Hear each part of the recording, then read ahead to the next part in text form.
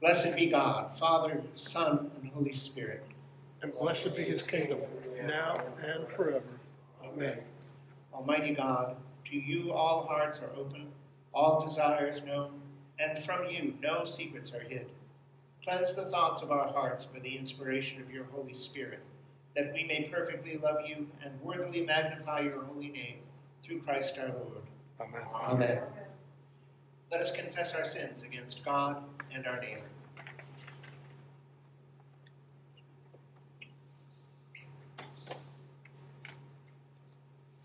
Most merciful God, we confess that we have sinned against you in thought, word, and deed, by what we have done and by what we have left undone. We have not loved you with our whole heart. We have not loved our neighbors as ourselves. We are truly sorry, and we humbly repent. For the sake of your Son, Jesus Christ, have mercy on us and forgive us, that we may delight in your will and walk in your ways to the glory of your name. Amen. Almighty God, have mercy on you, forgive you all your sins through our Lord Jesus Christ, strengthen you in all goodness, and by the power of the Holy Spirit, keep you in eternal life. Amen. Amen.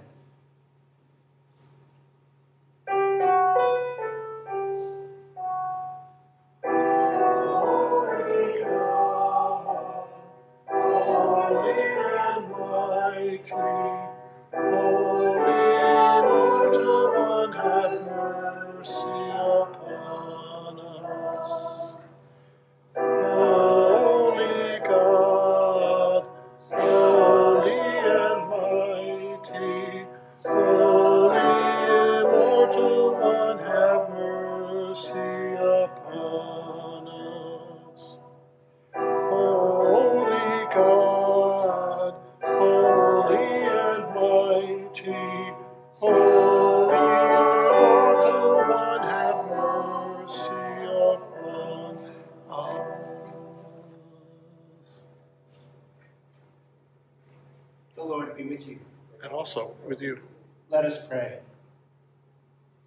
Almighty God, you have built your church upon the foundation of the apostles and prophets, Jesus Christ himself being the chief cornerstone.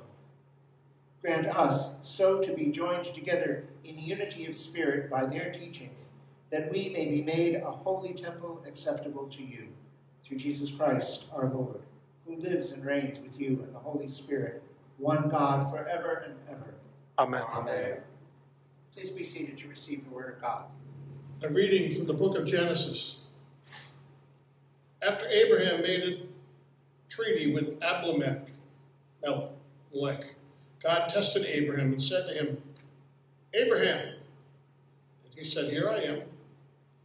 He said, Take your son, your only son Isaac, whom you love, and go to the land of Moriah, and offer him there as a burnt offering on one of the mountains of which I shall tell you.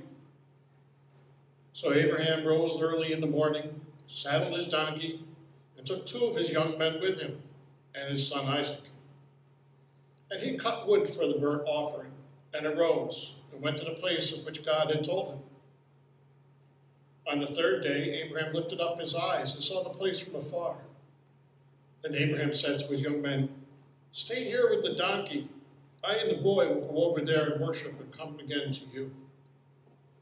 And Abraham took the wood of the burnt offering and laid it on Isaac his son. And he took in his hand the fire and the knife. So they went, both of them together. And Isaac said to his father Abraham, My father. And he said, "Here I am, my son." He said, "Behold, the fire and the wood, but where is the lamb for a burnt offering?" Abraham said, "God himself will provide for himself the lamb for a burnt offering, my son." So they went, both of them together. When they came to the place of which God had told him, Abraham built the altar there and laid the wood in order, and bound Isaac his son and laid him on top of the altar and on top of the wood. Then Abraham reached out his hand and took the knife to slaughter his son. But the angel of the Lord called to him from heaven and said, "Abraham, Abraham." He said, "Here I am." And he said, "Do not lay your hand on the boy or do anything to him. For now I know that you fear God, seeing you have not withheld your own son, your only son, from me." And Abraham lifted up his eyes and looked, and behold, behind him was a ram caught in a thicket by his horns. And Abraham went and took the ram and offered it up as a burnt offering instead of his son. So Abraham called the name of that place, "The Lord will provide," as it is said to this day, "On the mount of the Lord it shall be provided." The word of the Lord. Thanks be to God. We will pray the psalm responsively by whole verse. How long, O Lord, will you forget me forever? How long will you hide your face from me? How long shall I have perplexity in my mind and grief in my heart day after day? How long shall my enemy triumph over me? Look upon me and answer me, O Lord my God. Give light to my eyes, lest I sleep in death. Lest my enemies say, "I have prevailed over him," and my foes rejoice that I have fallen. But I put my trust in your mercy. My heart is joyful because of your saving help. I will sing to the Lord, for he has dealt with me richly. I will praise the name of the Lord Most High. A reading from the letter of St. Paul to the Romans. Do not let sin reign in your mortal body, so that you obey its desires. And do not present your members to sin as instruments to be used for unrighteousness. But present yourself to God as those who are alive from the dead, and your members to God as instruments to be used for righteousness. For sin will have no mastery over you, because you are not under law, but under grace. What then? Shall we sin because we are not under law, but under grace? Absolutely not. Do you not know that if you present yourselves as obedient slaves, you are slaves of the one you obey, either of sin, resulting in death, or obedience, resulting in righteousness? But thanks be to God that though you were slaves to sin, you obeyed from the heart that pattern of teaching that you were entrusted to. And having been freed from sin, you became enslaved to righteousness. I am speaking in human terms because of the weakness of your flesh. For just as you once presented your members as slaves to impurity and lawlessness, leading to more lawlessness, so now present your members as slaves to righteousness, leading to sanctification. For when you were slaves of sin, you were free with regard to righteousness. So what benefit did you then reap from those things that you are now ashamed of? For the end of those things is death.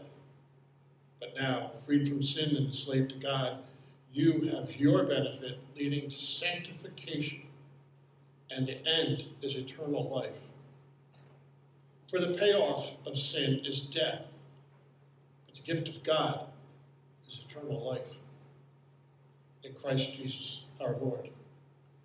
This is the word of the Lord. Thanks be to God.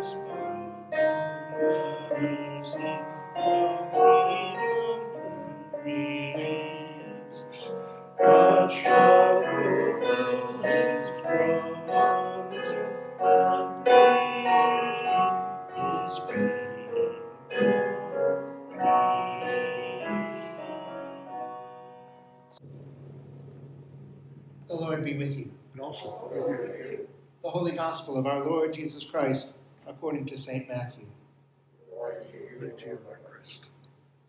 Jesus said, "Whoever receives you receives me. And whoever receives me receives the one who sent me. Whoever receives a prophet in the name of a prophet will receive a prophet's reward. Whoever receives a righteous person in the name of a righteous person will receive a righteous person's reward. And whoever gives only a cup of water to one of these little ones in the name of a disciple, I tell you the truth, he will never lose his reward." The Gospel of the Lord. Thanks. In the name of the Father, and of the Son, and of the Holy Spirit. It's a very well-known Bible story. We all heard about it. Why? I don't know, because it's really dark. But we all heard about it all of our Sunday school years. It's called The Binding of Isaac. It's the title of it. And it's a pivotal passage not only in the Hebrew Scriptures, but really in the whole Bible. And arguably it is one of the best known and also one of the most disturbing stories in all of literature. Because it really makes us wonder, what is God thinking? Why would God ask such a thing? What kind of God promises a son to Abraham and Sarah, and through that son, descendants as numerous as stars in the sky or grains of sand on the seashore, only to then snatch it away? Not just snatch him away, but tell Abraham to destroy him. Oh, okay, yes, and it starts out by saying, well, God, this was a test, right? God was testing him. That's no better, right? What kind of God makes a 100-year-old man and his son go through that kind of agony only at the last minute to say, ha, just messing with you, don't go through with it? But this is God's idea of just messing with you? Really? But that's not the only weird thing about this passage. Right? There's a lot that's not quite right here in this whole story. Abraham has already given up one son whom he loved, Ishmael. And now this one too? And yet, after all of that, not a trace of anger, not a trace of rebellion, not a word of protest, not even a double take. Maybe a little hesitation, but we don't even get to see that. That's not even told to us by the narrative. And this is the guy who argued with God, who haggled with God over Sodom and Gomorrah, and yet he doesn't speak up to ask God to spare the life of his one and only beloved son, Isaac, the fulfillment of the promise. And then what about Isaac? That's another thing that's strange, right? Forget the Sunday school picture books, by the way. Isaac is not a 12-year-old boy. He is 30 years old here. He's 30 years old. He is a strapping young man. And here's this 100-year-old father going to tie up this young man in his prime, and there's no record of a struggle. Isaac just lets him do it. What's that all about? And it's questions like these. It's the little things that aren't quite right. This and other features of the text that say that this is not the kind of moral lesson a lot of us heard about. That this is not just a God's way of telling us very graphically, oh, we don't do human sacrifice. That's not there. And that's not that God is in favor of human sacrifice, but that's not the purpose of this story. That's not what's going on here. So what is going on? Well, in order to find that out, I think the first thing we need to do is sort of back off and let the text speak for itself. Rather than us come to the text and bombard it and try to cross-examine it and get God to answer the questions that we're bringing to the text, let's find out what kind of questions God wants to answer in this text. And this is the kind of thing that we do. We have our own concerns, we have our own questions, but they aren't necessarily the same concerns that the text has. I heard a rabbi talk about this once. He says the book of Jonah. He was teaching the book of Jonah, and some of his students says, well, this is stupid. We shouldn't take the book of Jonah seriously. Because after all, fish don't swallow people and then travel 3 days and 2,500 miles and spit them out on land 700 miles inland, and they live to tell the tale. That's not the way things work. It's not realistic. It's not real. The text doesn't care about that. That's not the question that the story of Jonah is supposed to answer. Similarly, right, you and I come to this text with all kinds of questions of our own, right? We come to this text with questions about obedience and dominance and freedom and autonomy and power and control and who's in charge and can God make demands like this and why would God do this? And we loathe any suggestion that there should be submission to anything like this, right? That the best we might expect from Abraham is compliance, but certainly in a matter as serious as this, he ought to at least speak up. And those are all perfectly good considerations. They're all perfectly good issues that we need to spend time grappling with. Is it ever okay to kill a human being? What makes a human being anyway? Right? When is killing murder? Right? Is human sacrifice okay or isn't it? Right? These are all huge, important issues. They're just not the issues that this particular text wants us to think about. I think I've mentioned before that one of the ways we can get at what the text is really interested in is by looking at it and seeing what kind of themes, what kind of motifs, what words and phrases pop up repeatedly and grab our attention over and over and over again. And there's some of that in here. And in the course of only 14 verses, right, there's a couple of phrases that recur in there, almost like a refrain. And the first one that pops out is, "Here I am." Right? Early in the reading, the very first couple of verses, God calls out Abraham, and Abraham says, "Here I am." And at the end, God calls out again, Abraham, Abraham, through an angel. God calls out through this messenger, this angel, "Here I am." Abraham, Abraham, and Abraham says, "Here I am," again, "Here I am." And then in the middle of the story, right smack dab in the middle, Isaac says, "My father." And Abraham answers, "Here I am, my son." Right? So this "here I am" is important somehow.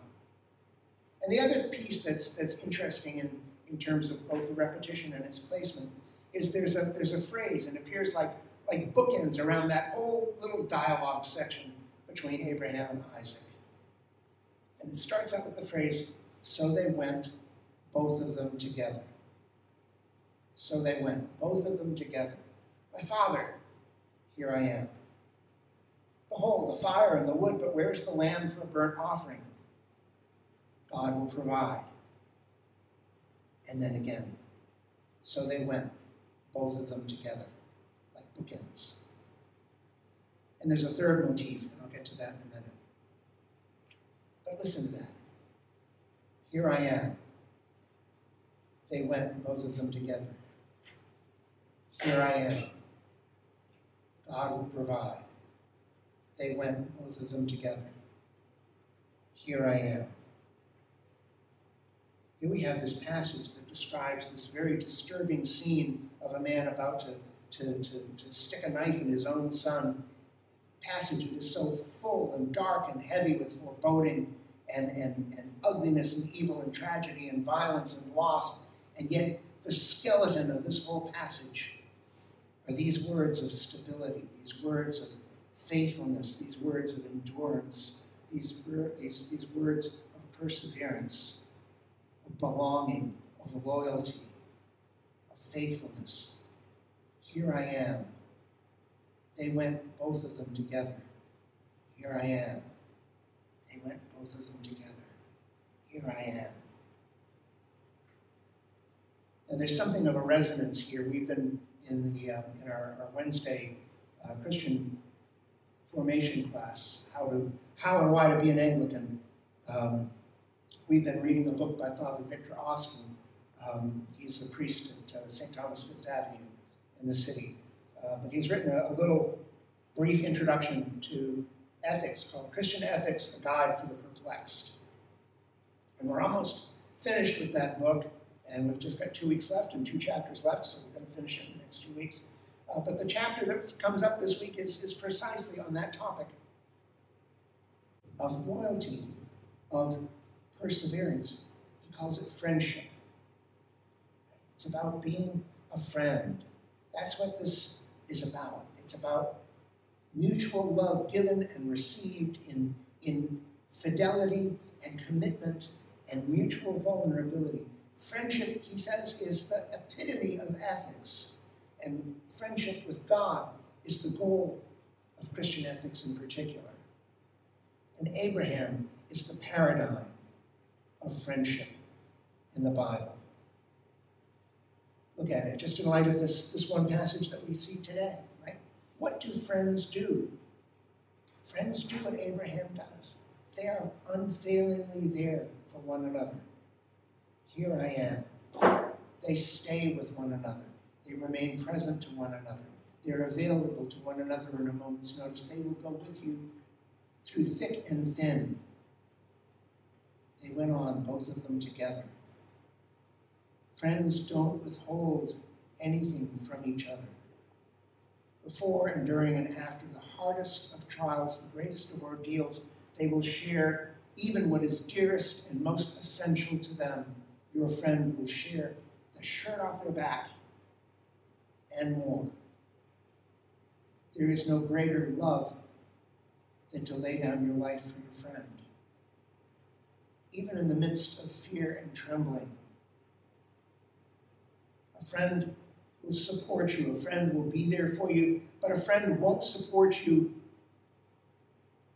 blindly. A friend will tell you when you're wrong. One thing a friend won't do is abandon you. You see, Abraham and God are friends. Abraham's called a friend repeatedly throughout the scriptures. And God, too, has done what a friend does. What do friends do? They push you not to shirk the hard stuff.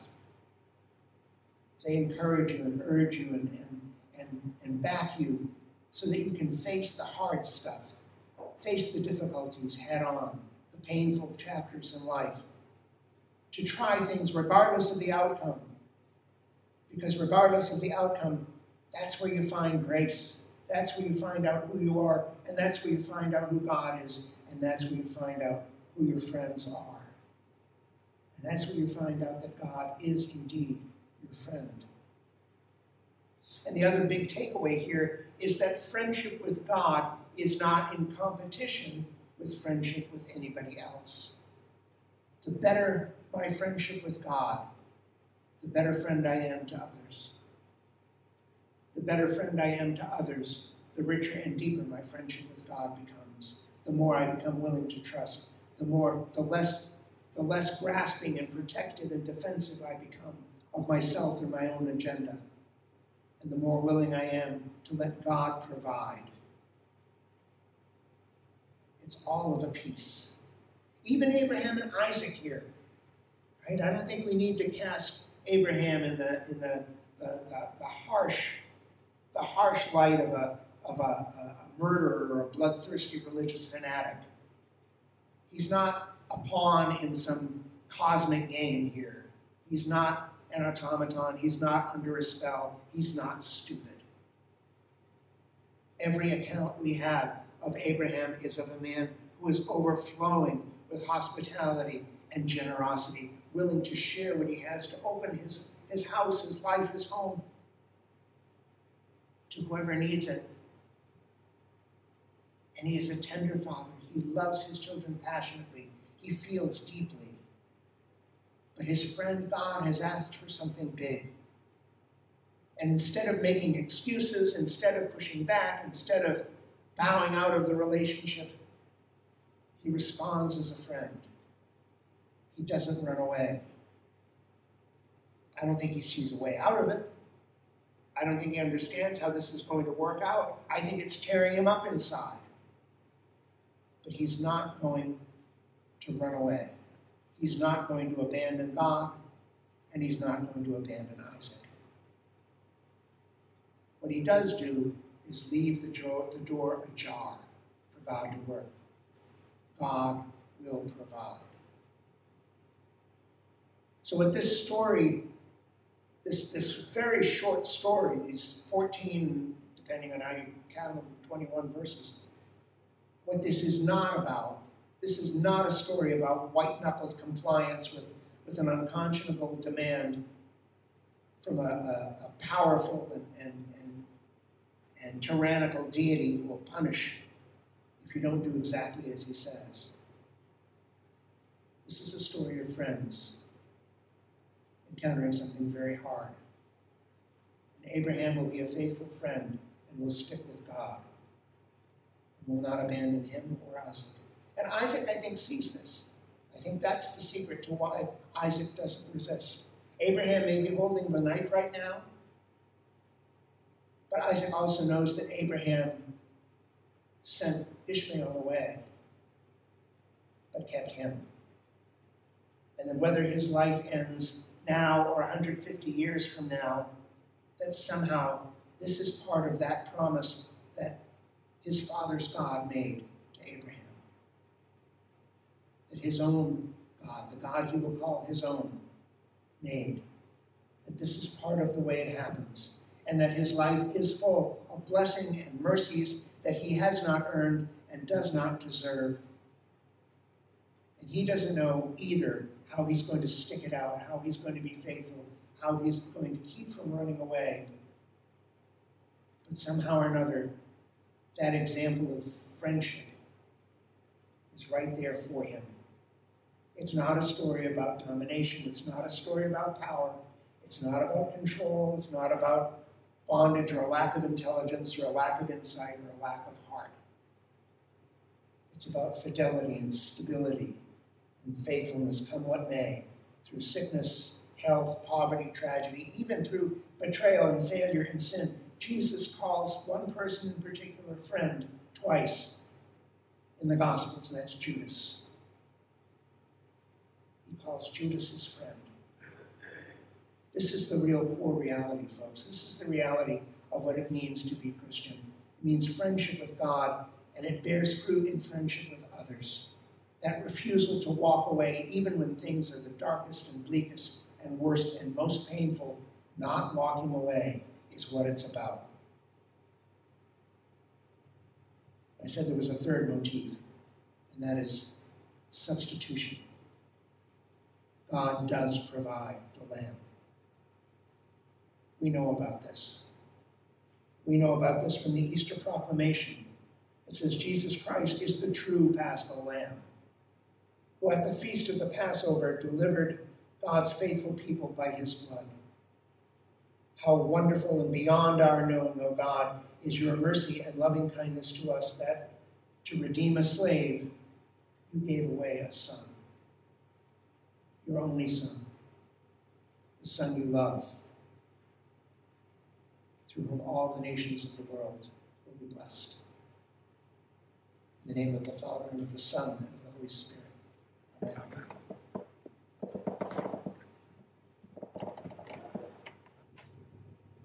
Please stand now and join us in professing our faith in the words of the Nicene Creed. We believe in one God, the Father, the Almighty, maker of heaven and earth, of all that is seen and unseen. We believe in one Lord, Jesus Christ, the only Son of God, eternally begotten from the Father, God from God, light from light, true God from true God, begotten, not made, of one being with the Father. Through him all things are made. For us and for our salvation, he came down from heaven. By the power of the Holy Spirit, he became incarnate of the Virgin Mary and was made man. For our sake, he was crucified under Pontius Pilate. He suffered death and was buried. On the third day, he rose again in accordance with the Scriptures. He ascended into heaven and is seated at the right hand of the Father. He will come again in glory to judge the living and the dead, and his kingdom will have no end. We believe in the Holy Spirit, the Lord, the giver of life, who proceeds from the Father and the Son. With the Father and the Son he is worshipped and glorified. He has spoken through the prophets. We believe in one holy, Catholic, and Apostolic Church. We acknowledge one baptism for the forgiveness of sins. We look for the resurrection of the dead and the life of the world to come. Amen.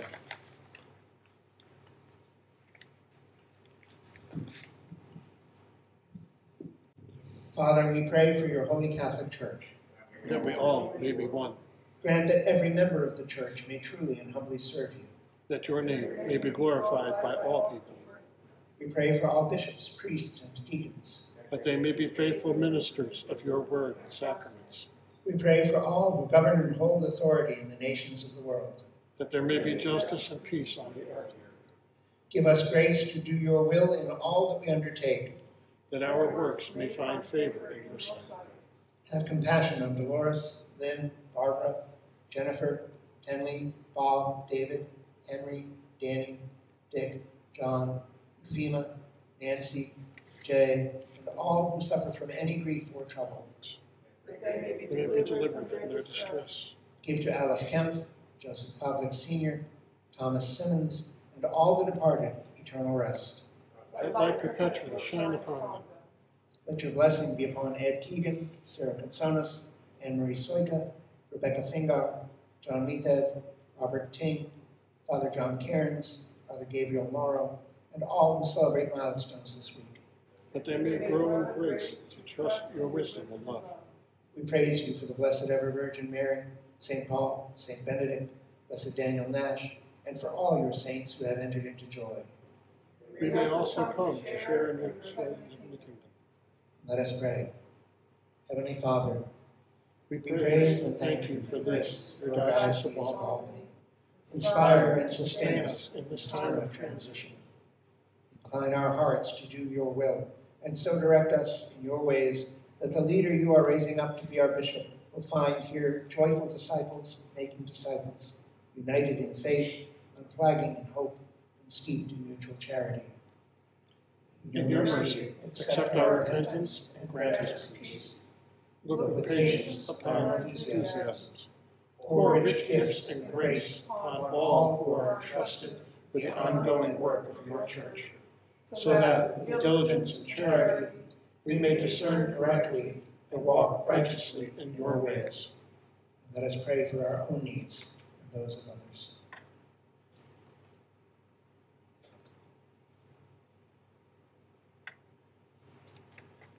Almighty and eternal God, ruler of all things in heaven and earth, mercifully accept the prayers of your people and strengthen us to do your will through Jesus Christ our Lord. Amen.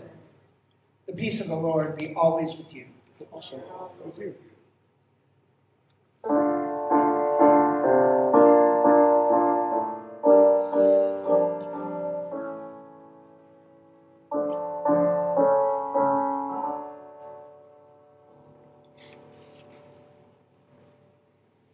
I appeal to you, brothers and sisters, by the mercies of God, to present yourselves as a living sacrifice, holy and acceptable to God, which is your spiritual worship.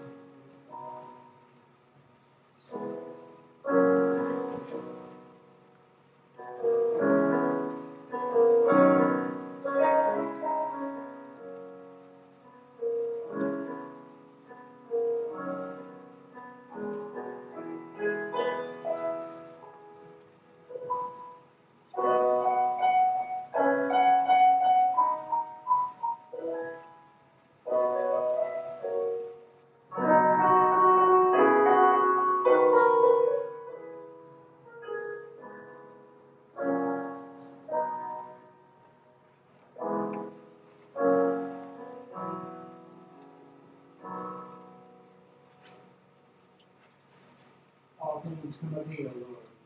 Have thine own.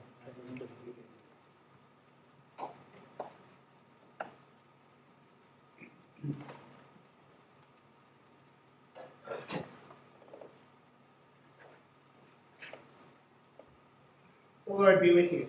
Also with you. Lift up your hearts. We lift them up to the Lord. Let us give thanks to the Lord our God. It is right to give him thanks and praise. It is right and a good and joyful thing, always and everywhere, to give thanks to you, Father Almighty, Creator of heaven and earth, through Jesus Christ, our Lord, who on the first day of the week overcame death and the grave, and by his glorious resurrection opens to us the way of everlasting life. Therefore we praise you, joining our voices with angels and archangels, and with all the company of heaven, who forever sing this hymn to proclaim the glory of your name.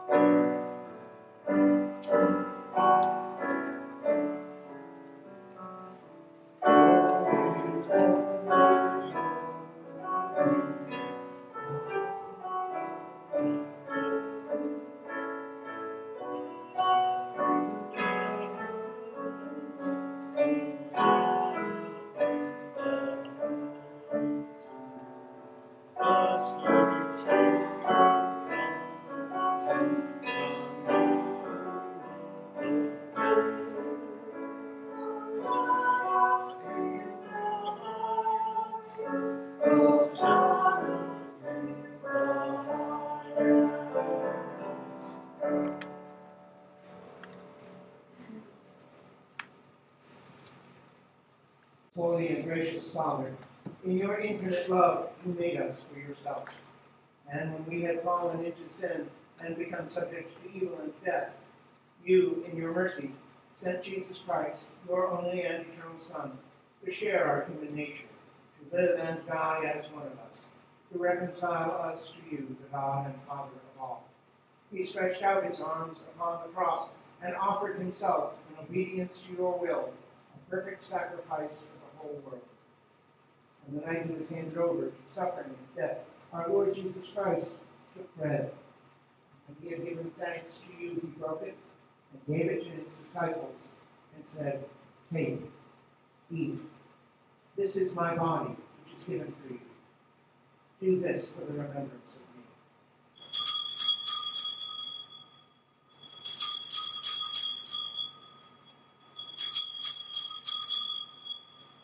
After supper, he took the cup of wine, and when he had given thanks, he gave it to them and said, "Drink this, all of you.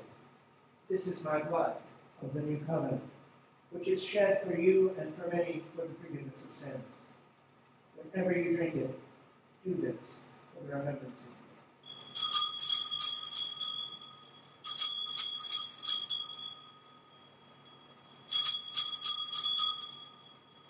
Therefore, we proclaim the mystery of faith. Christ is died, Christ is risen, Christ will come again. We celebrate the memorial of our redemption, O Father, in this sacrifice of praise and thanksgiving. Recalling his death, resurrection, and ascension, we offer you these gifts. Sanctify them by your Holy Spirit, to be for your people the body and blood of your Son, the holy food and drink of new and unending life in him. Sanctify us also, that we may faithfully receive this holy sacrament and serve you in unity, constancy, and peace. And the last day bring us, with all your saints, into the joy of your eternal kingdom. All this we ask through your Son, Jesus Christ. By him, and with him, in the unity of the Holy Spirit, all honor and glory is yours, Almighty Father, now and forever. Amen.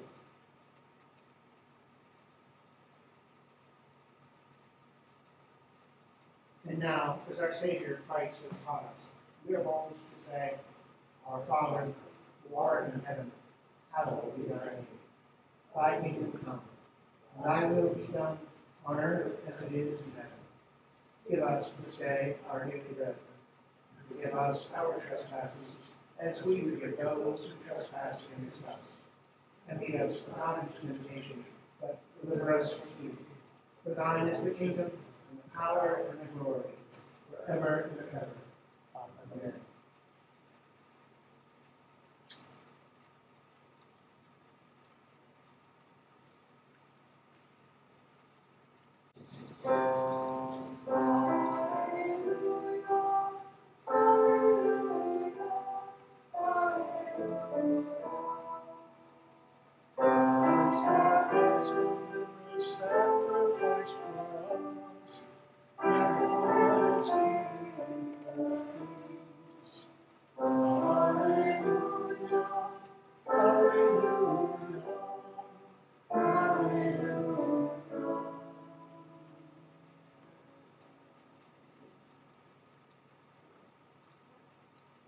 The gifts of God for the people of God.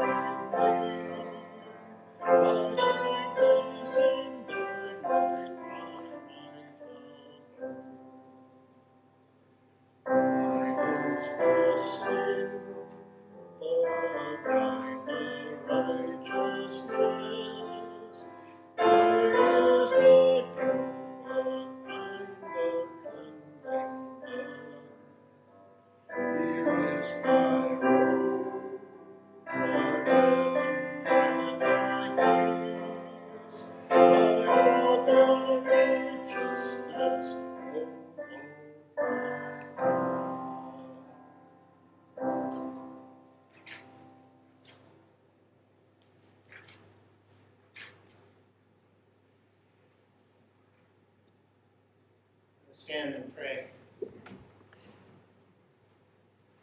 Eternal God, Heavenly Father, you have graciously accepted us as living members of your Son, our Savior, Jesus Christ, and you have fed us with spiritual food in the sacrament of his body and blood. Send us now into the world in peace, and grant us strength and courage to love and serve you with gladness and singleness of heart. Through Christ our Lord. Amen. Longtime member of our parish is moving away. She's moving down to Westchester County to be closer to her one of her sons. And we have a card for her in the back of the church. Please sign it before you leave church today, and we'll present that to her before she leaves. And the other thing is that we have decided to open the church on Saturday mornings during the farmers market for a couple of hours, so from 10 to noon. The church will be open. People can come in, and if they want, they can sit and pray, they can read, they can admire our beautiful architecture and our stained glass and all our other wonderful, beautiful things, and they can learn a little bit about our church and our community. But for that to happen, people need to be here to sort of open the church and greet visitors and hand out literature. You don't have to, there's no special skills involved, no special knowledge needed. There's the blue folders in the back that tell about the history of St. Paul's and the things inside the church. So just basically be a smiling, welcoming presence and share the love of God with them. If you would want to do something like that, it's only one weekend, probably. If enough people sign up, it's just one weekend. It's just for July and August. There's a sign-up sheet on the bulletin board as you go out. It'll be on the left on the bulletin board there, so sign up for a weekend in July or August. And that is it for the announcements this week. So please stand and pray for a blessing. May the God of mercy grant you blessings and peace all the days of your life. Amen. May he free you from fear, worry, and doubt, and strengthen your hearts in his love. Amen. May he grant you his gifts of faith, hope, and love, so that your life may be bountiful and you may find fulfillment in his eternal kingdom. Amen. And the blessing of God Almighty, the Father, the Son, and the Holy Spirit be upon you now and remain with you forever. Amen. Amen.